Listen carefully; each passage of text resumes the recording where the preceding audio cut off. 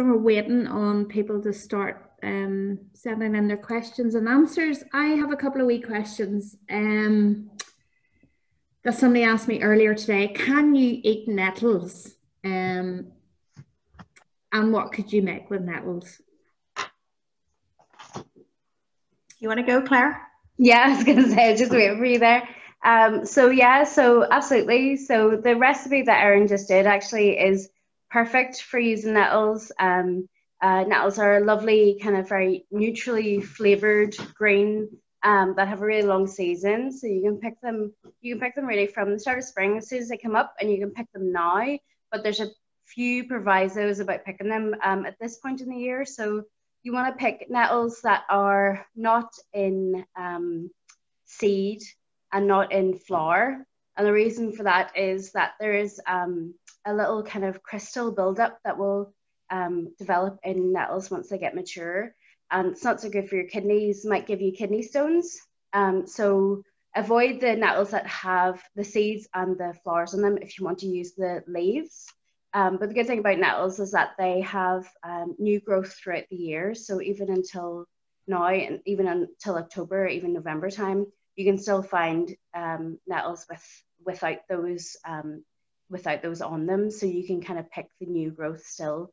Nettles are incredibly versatile. Kind of like, say, like a neutral green. So they have lots and lots of versatility. Use them anyway. I always suggest that you use them anyway you would use like spinach. So you can pop them into a curry or put them into nettle soup is quite a classic. But anyway you would use, like, you know, fresh greens, you can use nettles in the same way. A nice thing I like to make with them is actually pesto. So gather your nettles. So obviously nettles have a sting, so it's very advisable to wear gloves, and it's also advisable to give them a wee blanch before you use them as well, if you want to use them like a herb.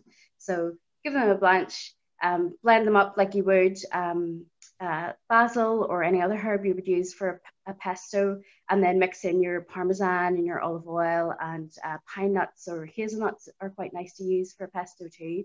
And that's like a really lovely simple recipe, and they actually have really, really beautiful flavor, like surprisingly good flavor for that kind of recipe. And I was going to say, there's quite a lot of like sort of anecdotal or maybe not anecdotal evidence that colcannon, which is obviously a traditional dish here, was originally made with nettles rather than with the cabbage. So I guess nettles are kind of plentiful and delicious, but also maybe in times of, crop harvest failures and things like that, they would have been probably used to kind of bulk out meals as well. So yeah, similar to what Claire was saying, obviously once you've harvested them, then you could cook them down, blanch them, and then, chop them up finely and mix them through your mashed potato with milk and scallions, and that is delicious. So that's great, thank you. And just in case anybody doesn't know, or or they're not that familiar with cooking, blanching just means putting them into boiling water for a very short space of time, and then into cold water to cool them down and keep the color. Yeah, exactly. Yeah, great. Okay. Okay, another question. Talking about greens, which tree leaves can you eat? So that's leaves from trees. That's a really good question. I'm glad I'm glad somebody asked, actually, because it's one thing when I was thinking about this webinar this evening, I was like, oh, tree leaves, because tree leaves are I think personally are really underrated, undervalued food source that not a lot of people realize that there's lots of tree leaves that we can eat. So you want to pick them at the right time of year. So unfortunately at this time of year, tree leaves are not so good for consuming as they are, but you could use them for tea. So at this time of year, leaves that are good for tea are hawthorn and beech and even oak. So oak has quite a strong tannic flavor in its leaves, but they are usable for tea. But in the springtime, you get loads of different trees that are suitable for eating just as they are, just as even a kind of salad green. So beech are wonderful in the springtime. There's a very small window to eat those kind of early spring when they're still beautiful and pale green and translucent. They have amazing flavor, very surprising flavor, like slightly citric, like acidic flavor in them, lovely and fresh. And I would eat them just as they are. I would eat them completely raw. I wouldn't even use them for anything. They're kind of like a trail snack, beech leaves at that time of the year. Hawthorn as well, the same. So the hawthorn are wonderful first leaves of the season, usually to come out kind of just as winter is ending. We'll see hawthorn leaves appearing on the trees, and those are delicious again as a salad green, as they are, or put them into things just as we were talking about nettles, or even into the spanakopita recipe that Erin was using, like really lovely inclusion and very, very bountiful as well in this part of the world. What else is good? Lime leaves as well, one of my favorites. So they're kind of a later spring leaf. So you're talking kind of end of April time when they start to appear. Lime leaves, if you don't know what lime tree, I always use the example of the trees at Stormont. So that big avenue of trees that run up to alongside Stormont Estate. Those are all lime tree leaves. So lime, or Tilia is the scientific name.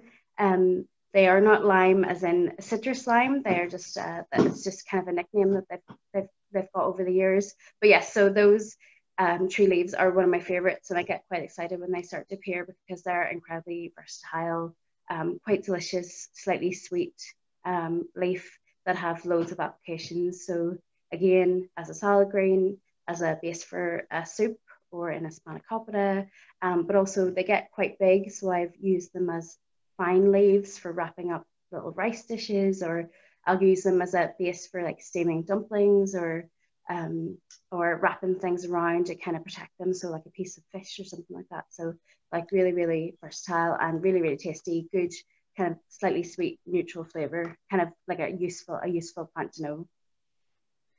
Wow, there's so much. You'd need to be taking notes, wouldn't you? What about you, Erin? What have you got a favourite leaf that you would use? I actually must admit that I don't use loads of leaves, but one thing that we do use quite a lot are pine needles. So pine is amazingly, pines are edible. Now, not all conifers are edible, so you need to make sure that you're using a true pine.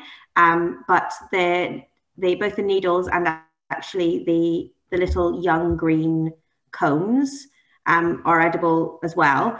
Actually, I missed the window this year. We have a pine tree here, and we had actually meant to do it, but we missed it. But when I was in Ukraine a few years ago, they make an amazing kind of pine. They take the cones and kind of cook them down in syrup, and they almost become like little kind of jellied sweets, and they call it pine needle honey, or pine cone honey. And it's amazing. Like they would then spread it on their toast or something like that in the morning, or serve it kind of over dessert. But pine needles can be, boiled up and, infused into kind of a sugar syrup as well. And that makes a really interesting addition to like a cocktail. And actually my wife, she does a lot of brewing, beer brewing, and she would make every year, she would make a pine needle beer. So you get that. You have to be a little bit careful with the flavor because pine is quite strong, and also it is can be a bit sort of, like toilet cleaner flavor as well. So it's by getting that kind of balance right. But if you get it right, it's delicious, like a really amazing sort of kind of resinous, sort of rosemary like in your nose flavor. So yeah, great. Fantastic. That's brilliant. Another question. What time of year does wild garlic appear normally? So wild garlic, I have picked, funny, I was looking at photographs of this year from the start of the very start of the year, I should say. And I actually picked the first wild garlic for me in January. And that is quite early. I live in the city, so things in the city always feel a little bit further ahead. And I'm not suggesting that you pick wild garlic in January everywhere, but certainly for me, that was the first time I'd picked wild garlic, was the end of January. So yeah, you're talking from early spring, but definitely, I mean, you could definitely check your spots if you have a dedicated wild garlic spot, which a lot of people do. Check from February onwards. And if you're lucky, you'll pick it right until June. So what's interesting about lots of kind of early of those ephemeral greens that we only get those little tiny windows for, is that they're really affected by altitude. So I have spots where, like say in the city, that are very close to me, that are less than 10 minutes walk from me. In fact, my house where I pick wild garlic, and I'll pick that from January, but I'll go to places that are a little higher up and a little further away and a little more northerly, and I'll be able to pick, you know, right until maybe the middle of June if I'm lucky. It really depends on the year, but even if you go for somewhere in between there, you know, you're talking March time, you're guaranteed to find your wild garlic. Yeah, fantastic. And is it there's more than one type of wild garlic? Isn't there, Clare? Or I mean, the other one is it three-cornered leek? Yeah, so a lot of people are, that's the two types that people are mostly aware of. There's actually a few other kind of wild allium species as well, but those would be the two that are most common here. And a lot of people kind of call both three-cornered leek and wild garlic, and technically they are both a wild garlic. They're both a wild allium, but they're quite distinct in their appearance, and actually I think they're quite distinct in their flavor as well. So three-cornered leek is a beautiful plant, has three corners in its stem, which is in its leaf stem and in its flower stem, which is why it gets the name three-cornered leek. And I was just trying to think of the scientific name of there, and I was going to show off, but I can't remember what it is now.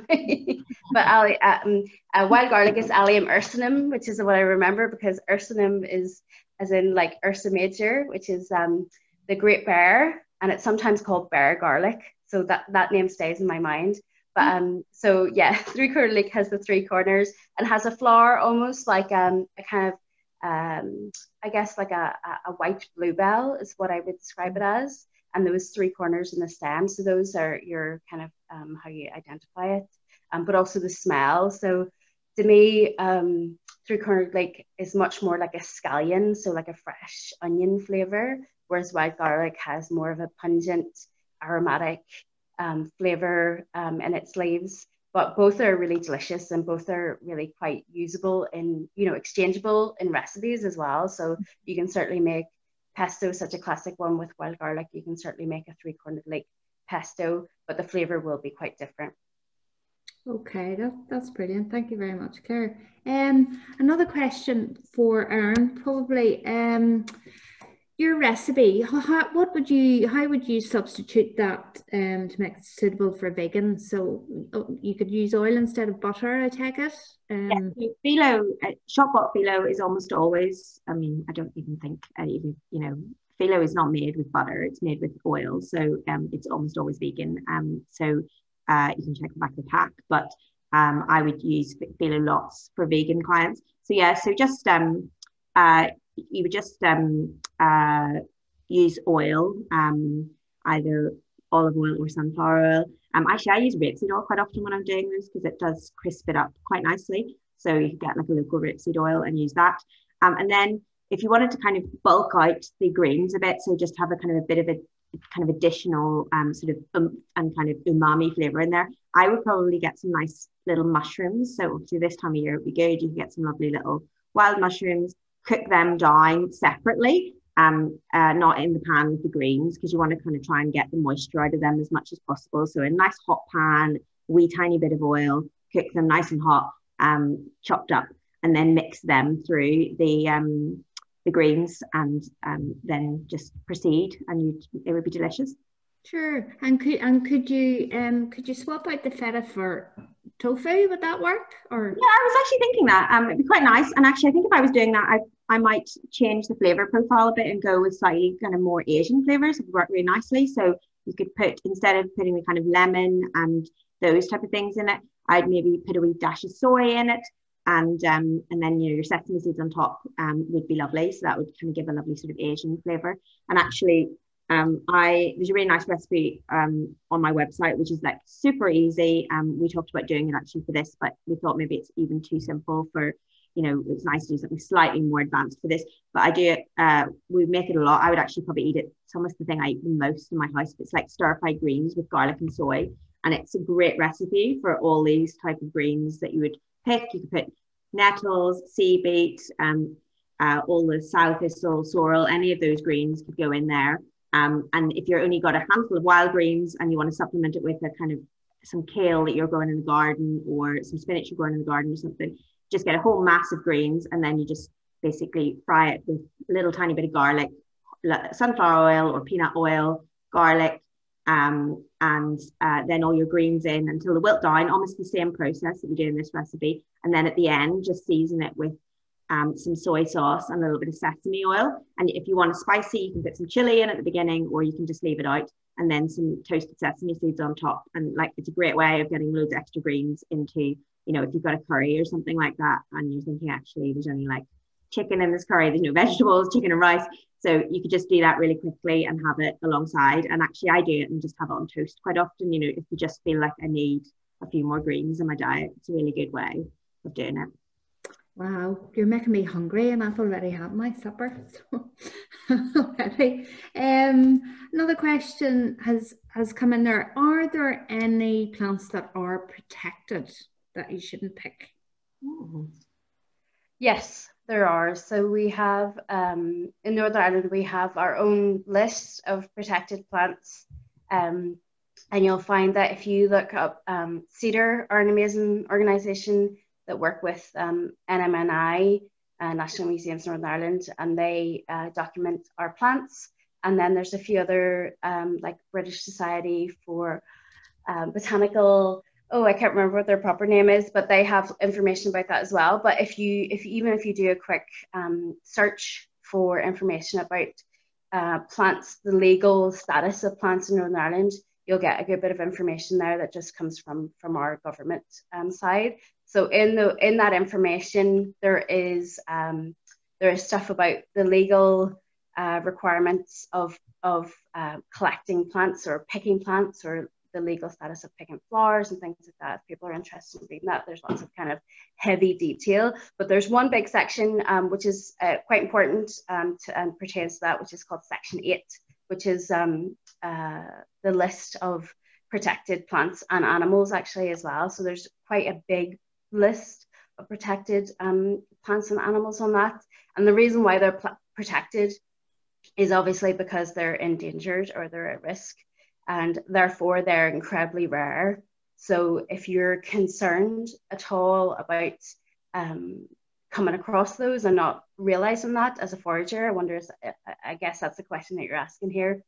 In my experience, if you're sticking to the things that are incredibly common, so things we've already talked about today, so wild garlic, nettles, tree leaves and things like that, if you stick to those things when you're starting out as a forager, you begin to add those things to your repertoire, and then you begin to recognize other things. So in my experience, even though I'm not a botanist, it's coming across those plants that I don't recognize.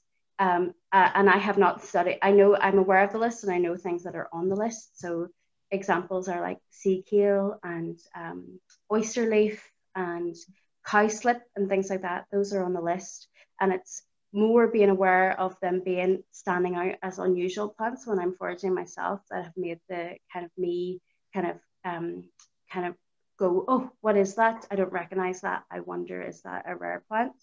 And that sounds really, really vague, but actually it just shows you it's really important to start off with the basics when you're foraging, so you don't come across those plants, because those plants are protected to the point that you can't even collect a seed from them because they're so rare, and they're so protected. So sea kale is a really good example because it is actually prolific in the rest of Ireland and in the UK.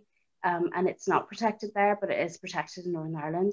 And I have come across it actually, and I knew immediately that it wasn't a plant that I was familiar with, and it made me kind of stop and go, oh, I wonder what that is, and kind of do a bit of research first. So yeah, we have lots and lots of protected plants. We have lots of plants that have died out, unfortunately, as well. So yeah, sustainability and being aware of those things when you're a forager are really, really important. But like I say, if you're sticking to the really common, the abundant things, it's not something that you need to have on your agenda at all. That's great. Thanks very much, Claire. That's lovely. Next question. Are there many green plants that are poisonous? Yes. So we're not going to cover any information on fungi in these webinars, which is good because it's not something you can cover in a webinar. But in plants, yes. So I always say for a forager, it's not it's quite easy to avoid the poisonous plants if you stick to plant families.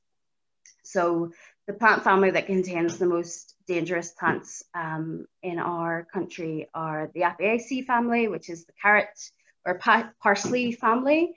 So in that family, we have our really deadly plants, which are hemlock, poison hemlock, which might ring a bell with some people, and hemlock water dropwort. So those are two very, very common, actually very, very common poisonous plants. They resemble cow parsley. So like say they're in the parsley family. So lots of parsley family plants have those kind of carrot top style leaves. And but they do have distinctive attributes as well. So cow parsley is edible and you can collect it and you can use it. It has a flavor like chervil or parsley. But you do have to be aware of the poisonous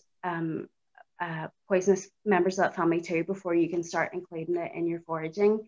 And honestly, it was quite a few years before I was really confident collecting cow parsley and being confident about differentiating it between hemlock and hemlock water dropwort, because those plants are incredibly dangerous and are completely deadly. So it's important to be aware of them. But what I would say to you, if you want to avoid those ones, is just avoid that family to get started. So, because that's what I did. I never collected those until I was really, really confident in my identification skills. The best way to do that is actually go out with somebody and see. And those really poisonous, those two members of that family appear in the summertime. So that's the best time to kind of go out and kind of study those. But it just takes practice. But like I say, avoid them in the first place, and then kind of get to know their kind of the little specifications of their appearance.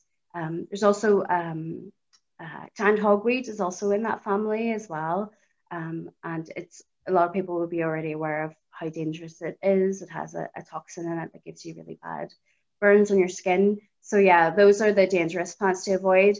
In the kind of greater family of plants, it's actually, if you avoid those ones, you're doing pretty well to kind of start to include other things in your repertoire. So observation is really, really important. Once you start to add those kind of different types of plants in, you begin to realize, you know, how you begin to notice the kind of different shapes of leaves and things like that. But if, like I say, avoid that parsley, that poisonous family to start off with if you're getting going, and stick to your kind of distinctive plants. That's great. Very good advice. So thank you for that. Claire, another one for Erin. What would you do with meadowsweet? Oh, well, Clare probably can answer this as well, but we were talking about beer earlier, so we've used it a few times in beer. Actually, we just did another meadowsweet beer, slow and meadowsweet.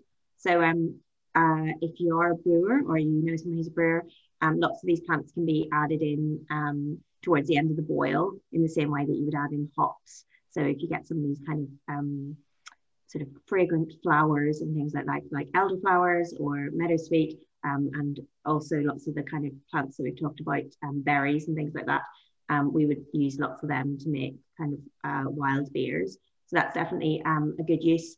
I've used it to make a syrup before, and then you can make that into a sorbet as well. But I know that Claire's made an amazing sugar with it, dried the seeds, dried the flowers out, and then made a really beautiful sugar with it, which she bakes with. So that's a really delicious thing. But maybe Claire can say a bit more about how she did that. Yeah, sure. Yeah, so yeah, there's still meadowsweet out there actually, and it's delicious, and it's one of my favorite flavors, and I've used loads of it this year. It's worth knowing that that kind of almondy flavor that comes from meadowsweet is something that can be affected by airborne molds. and it actually can make it into something that's kind of a bit nasty for you. It might make you a wee bit sick. So it's really important, if you're going to use it in the way that I'm about to describe, that you pick it and then you dry it really, really quickly so it doesn't get an opportunity to get moldy. And so, yeah, and that's really easy to do. Just pick it and dry it on the day that you get it. So you can do that by either, I like to hang things above a radiator, works quite nicely, or if you have a dehydrator, or even better, like low oven as well will work quite nicely. So yeah, and then this year I've done lots of meadow sweet sugar items. So basically taking those beautiful kind of creamy flowers, drying them really quickly and really thoroughly, and then mixing them with granulated sugar or caster sugar, and using those either as an ingredient itself to mix through like a cake mix or a biscuit mix, or finishing things with it. So this season I've done tons of shortbread. Actually, Erin's amazing German biscuit shortbread recipe, which is like one of my favorites, and is incredibly popular among the groups that I've brought it out to. I've probably made 1,000 of those biscuits this year with a little bit of meadow sweet sugar sprinkled on top of it. And it's incredible. It truly has like an almond essence, almond extract flavor when used in that way. So that's definitely by far my favorite way to use it. Brilliant, thank you. And another one, sweet woodruff. Can you make anything with sweet woodruff? Yeah, so in the same way, actually, I would use that. I feel like fundamentally they have quite a similar flavor, meadowsweet and sweet woodruff. So I would use them in the same way. So sweet woodruff is lovely. Again, a lovely almondy, kind of heady flavor, and works beautifully in any kind of dessert application. So this year, actually in the early spring, I made like a frangipane style mix using sweet woodruff, mixing it through with some hazelnuts to make like a Bakewell tart, which worked really, really well because it has that kind of like heady, almondy, floral flavor. So that's the way I would go with it. I've used it mostly to make kind of syrups and added to just sweet things, but it's also lovely.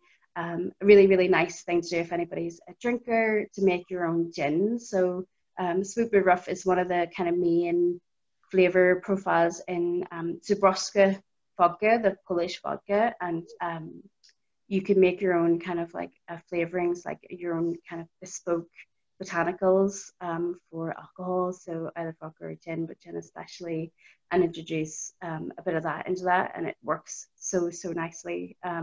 So again, just treat it the same way. So gather it, dry it, and pop it into, or even use it fresh actually, and pop it into some gin. Would be definitely top of my list if I had. I don't find it that often, so if anybody has a big patch of it, I'm quite jealous. That's how I would use it.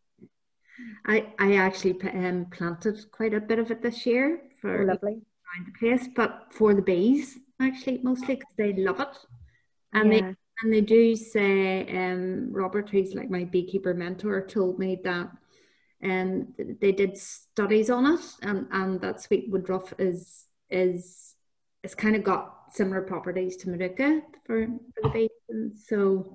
Oh wow. So it's good to know I can do something else with them as well. Amazing. Yeah. So, Jeanette has sent a question in to say, when looking for elderberries, are they easily identifiable? I've been told to make sure I get the correct tree. So who would like to take that? I think identification is definitely Clare's strong point rather than mine. I think they're quite easily identifiable, but I don't know if, like, is there anything else that's out at this time of year that would be? So it's funny that I wonder, so I didn't actually witness this myself, but I saw something about a thread on Twitter about a TV program using berries that were not elderberries, but saying that they were on a TV show in the last week or so. But I don't know where it was, but I thought it was pretty funny and kind of really bad. But anyway, I think somebody said that they might have been using dogwood berries. So dogwood are a plant that produces a berry, and there's also like common buckthorn as well produces a blackberry. But honestly, there's I feel like elderberries are pretty simple, like Erin said, pretty straightforward to identify. So I would be so helped by some illustrations here. But so elder are really a tree, you know, they're kind of like an overgrown shrub mostly. They have leaflets that are in the shape of 5 with one at the top, sometimes in 7 with one at the top, opposite leaves. And the berries, especially at this time of year, they're really quite easy to spot. I mean, in fact, I can spot them from nearly, you know, half a mile away. They'll be heavy and dark, and they'll almost like appear like a bunch of grapes like drooping down from the branch that they're on. If you give them a squeeze, they should, when they're ready to go especially, they should feel like juicy, and they should produce like a purpley red juice from them. And you'll even know they'll smell sweet and things like that.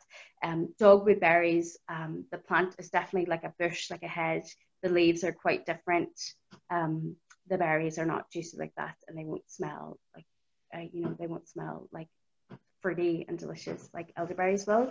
The best way, honestly, it's hard for me to describe, but the best way is actually to just do a quick Google search will bring up lots of images of elder leaves and things like that. So learning your leaves and learning your bark are really helpful for picking things out, but especially immediately now, there'll be lots and lots of those heavy bunches of berries that are nice and black and dark hanging on the trees. Sure. I think too, if you know, obviously if you're lucky enough to have an elderflower tree close to you, you'll be able to see the flowers first. Yes. And you know, the look of them and the smell of them kind of helps you then to identify what the berries would be. So have we any more questions from anybody at all? Kieran in the chat room has said he took part in a cookery class with Brian McDermott, and he used a lot of wild garlic and wild leeks. I know Brian McDermott he's the Foyle Hotel, I think, in Donegal. So so that probably makes sense. He's a great guy, complete idiot sometimes, but great fella altogether. Anybody? No other questions? Well, I don't know whether this is helpful, but I was just thinking about when we were talking lots about sea beet, and I was just thinking that when I was cooking this afternoon, making actually a phyllo pie type thing, and I was picking some stuff in the garden, and I was thinking, because obviously lots of people are growing as part of this project, not just foraging. One of the things that we grow in our garden, which is like so useful, so if you're not actually thinking you're going to go out and do foraging, or you're not close to the seashore or whatever, a great thing to grow is perpetual spinach, which is basically almost the same as sea beet. And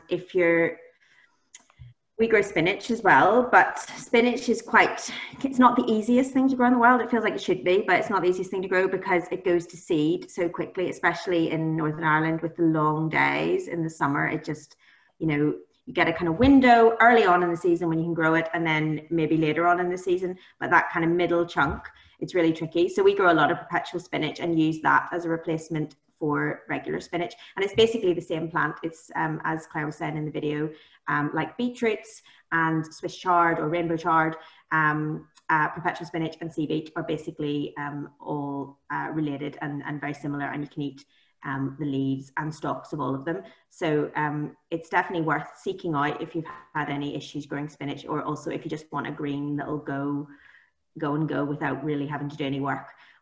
Our sea beet would, you know, it would go in this time of year and we'd still be harvesting it, you know, well, it's gone in a wee bit earlier than this, but, you know, goes in the, you know, early autumn, late spring or late summer, and, you know, it'll keep going all the way through the winter. Now it won't grow loads, but, you know, if you're only harvesting for a family or something like that, you can definitely get it going right through until the, you know, kind of May, June time, and then then it'll probably go to seed. So it's a great plant to think about growing, you know, if you're looking for something to put in the garden as well as for foraging. I think it's important to just point out that like the greens are so important nutritionally for us, aren't they? You know, whether you're growing them or foraging them, all the good stuff's in there, really. I know Joe was saying, my wife was saying today, she just heard an article on the radio or read it in the paper, but they were saying that 50% of vegetable intake in the UK comes from just 4 plants, which are carrots, tomatoes, peas, and onions. So yeah, so like diversity of diet is really important. Apparently that's actually not too bad. You know, you are getting quite a lot of the different things there, but you know, they asked a nutritionist or a dietitian, and they were saying, you know, you'd be pretty good there as long as you added in a leafy green. You know, you'd be ticking a lot of boxes. So I think it is those leafy greens that are, you know, are so important. And you know, one of the things I was just thinking about this webinar before, you know, getting the wild greens or the greens you're growing in the garden, you know, just stirring them. You know, you're making a bean stew, or you're making you know, a chunky minestrone soup, or you're making a curry. You know, just a handful of those greens stirred through at the end. Like, you know, even if you're not a massive greens fan, you won't really notice them, and they're like just so much, you know, additional goodness into that meal. You know, it's really worth doing. Yeah, 100%. And even like pasta and rice dishes and stuff, especially things like, you know, like the leek, like the spinach type leaves, or the, you know, they just kind of melt in, don't they? Yeah. So. And actually there's a great, if you like those type of flavors that we did in the video, there's a really great Greek dish as well called spanakouritso, which is very similar but made with rice. So those similar flavors, spinach and onions and lemon and feta, but stirred through, you know, kind of cooked through almost like a kind of Greek style risotto. So if you're into those type of flavors, it's definitely worth Googling a recipe for spanakouritso, because it's really delicious and a great way to use those wild greens again. Well, listen, that's fantastic. We're we're over time again, but that's okay, because the crack was great, and the chat was, and there's so much information again. So thank you very much to Claire and Erin. And we've one left. Can't believe we've 2 finished already. So we've 1 left, which won't be next week. It'll be the week after, on the 27th. And in the meantime, if whatever you're making or foraging or harvesting, keep sending me photographs of them, because we'd love to see them. So thanks a million. Yes, thank you.